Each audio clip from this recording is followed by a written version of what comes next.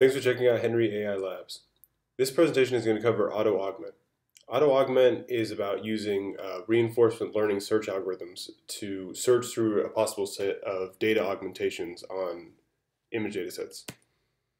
So from a high-level overview, a data augmentation is like a vertical flip or a horizontal shift or some kind of color magnitude operation, like increasing the brightness of images.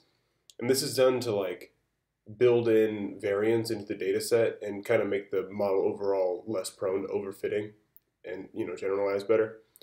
So the idea here is to design a search space so they can automatically find these data augmentations that work the best in their data sets, because there's so many different ways that you can augment data sets, and it's just like completely infeasible to try them all.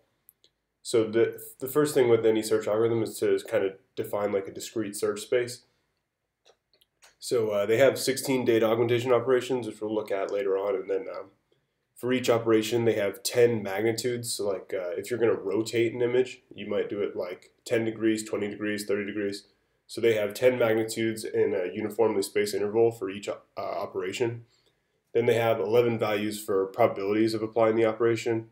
And this is just it'll probably be better to, so they have 5 sub-policy, and each policy you sample it, and then it has 2 operations which you might apply to the image. So it could be like rotate and also increase the brightness. And so then with each of these operations, there's an additional parameter, which is the magnitude of the brightness, and then the probability of actually applying it. So you might only actually increase the brightness like 50% of the time. So when you combine up all these parameters of the search space, you get this totally intractable space to do a random or grid, or not random, you can do a random, to do like a exhaustive search through all the possibilities. So these are some of the operations that they test in AutoAugment. You have like shearing the image, translating it, rotating it, color, brightness. So these are just some of the different things that the search algorithm gets to choose to augment the data set. So this image actually isn't taken from the AutoAugment paper. This is taken from the neural architecture search paper, which is from the same lab, and it's the same core principles of how they train the model. So what they do is they have an RNN predict the augmentations, like the policy that they're going to use. Then they test it on a child network, and then so when they do this, they get back like an accuracy score.